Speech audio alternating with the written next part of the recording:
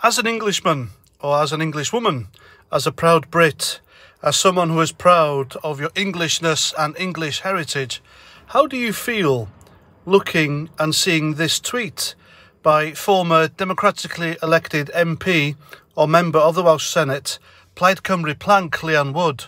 How do you feel knowing that this woman hates you with every fibre of her being? How does it feel knowing that this woman detests you?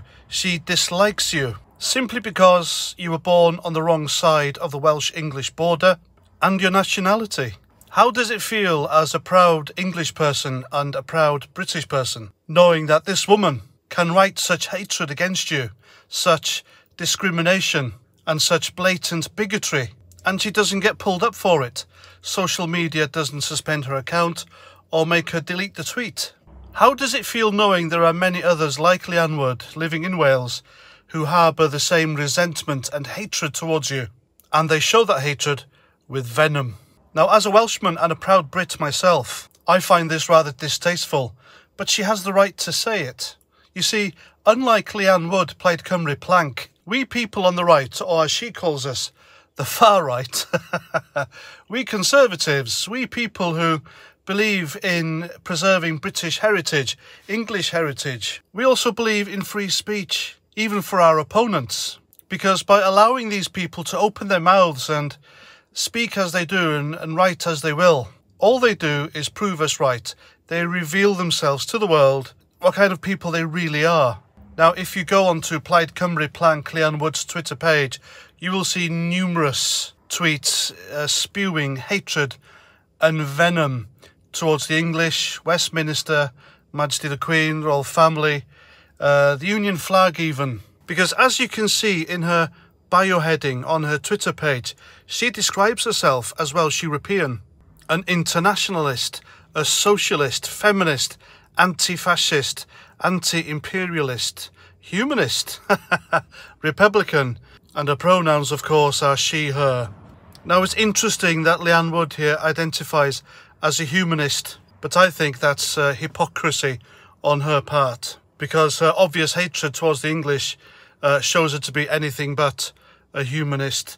Now, of course, the Queen's Jubilee is coming up, and far-left, frothy, hissy-fit types like Leanne Wood, they're all getting their knickknacks in a twist, because the Jubilee will be celebrating not just Her Majesty the Queen, but Britishness, the United Kingdom, the union of 4 countries together.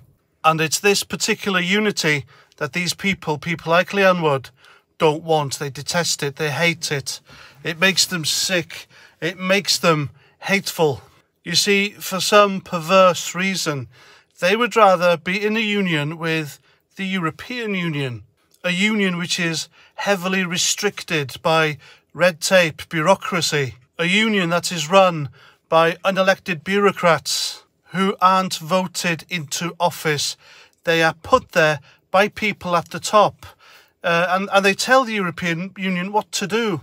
And to me, this is fundamentally wrong, and it's ultimately undemocratic. And as we know, as we have seen since Brexit, that mess, thanks to the left, who did everything they could to stop us from leaving, the European Union is nothing more than a vindictive gang which squeezes the living hell out of countries who decide that they don't want to go along with the status quo anymore, and they're questioning the European Union and all it stands for. And these countries get punished. They get severely, financially and economically punished by Brussels, these European unelected bureaucrats. And that's the union which people like Plaid Cymru Plank Leanne Wood and her counterpart, well, I say counterpart, Leanne Wood isn't the leader of Plaid Cymru anymore. And thankfully, the good people of the Rhondda Valley had the good sense to see through her socialist, divisive politics, and they voted out her pointy, Marxist arse out of the Welsh Assembly. Indeed, Wales deserves a better class of politician other than what hateful pissbags like Plaid Cymru Plank Leanne Wood can offer. And to be quite honest with you, if there is hatred of the English in Wales, and there is, it exists, it's because people at the top, like Leanne Wood, are promoting it, as you can see on social media. I mean, why on earth target your neighbour's national anthem. Imagine if a prominent English Tory, I dare say a Conservative politician, suggested the same thing, that the English should drown out the Welsh national anthem and rubbish their annual celebration, whatever they do. I'll tell you now, these red far-left Welsh nationalists, oh, they'll be hopping from foot to foot with anger, and they'll be claiming victimhood, anti-Welshness, bigotry, discrimination, racism. They'll be pulling out all the cards, folks. You can bet your bottom dollar. And looking through her Twitter feed, this woman, Leanne Wood, she was even proud to receive I think it was a stencil, I'm not too sure if it was a t-shirt or a stencil, to put on clothing. And it was her face superimposed on the silhouette, the infamous silhouette of revolutionary Che Guevara. Of course, anyone with any intelligence who looks into history will know that Che Guevara was a notorious racist, and he was also homophobic. He harboured a severe hatred of gay people. But of course, Che Guevara was a lefty, so it's allowed. Because if Leanne Wood was so against racism and homophobia, and she was really a humanist, then, you know, she'd be quite offended by having her face superimposed on this guy's infamous silhouette. So anyway, after having her pointy Marxist ass voted out to the Welsh Assembly, all she does now are podcasts, posts on Twitter, and some, you know, obscure stuff.